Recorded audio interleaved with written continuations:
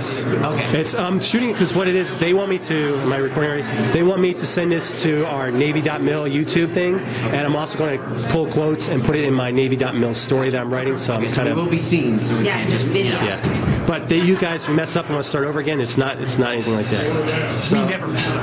Okay. All right.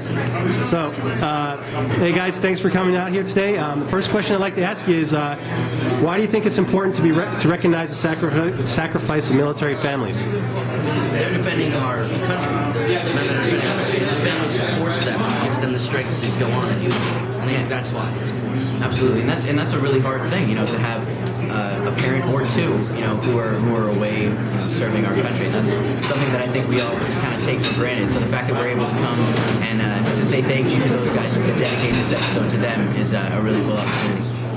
Yeah, I mean, I grew up in a Navy family. My dad was in the military, and he spent a lot of time overseas. And it's just a little bit harder at home, and the family misses a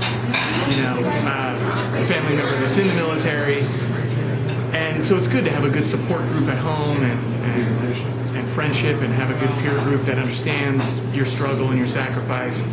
And yeah, we're happy to come and connect with people. And why did you think? What did you think of the submarine and the sailors you saw today? That was awesome. I mean, it's been my dream since I was a little kid to go in a submarine. I mean, who doesn't want to go in a submarine? It was really something cool. It was cool for me because the only other tours that I had taken on any ships or vessels have been like a World War II era thing. So to be able to go down and see something that our Navy is using right now was really cool. Everything was all modern, and we got to look through a periscope, which was probably the highlight, I think, of my part of the tour. I was a little shocked when these two tried to detonate a torpedo. Well, that was an accident. It's like, there are rules. But we got cool hats with the commanding officer And scrambled eggs on the bill. So now I feel like a lot of the officers a lot of the sailors that we saw were a little insubordinate. Yeah. So you're going to outrank Senior your officer. You're going to outrank your father now? That's right. Oh yeah. Oh yeah. Now if I could outrank him on the golf course, that'd be something special. And so, why does America need a Navy with the capabilities that you saw today? Why do you think they do? What do you think is so special? The great thing about our military is that it is so strong, it's so vast, because, hopefully we don't have to get into a bad situation.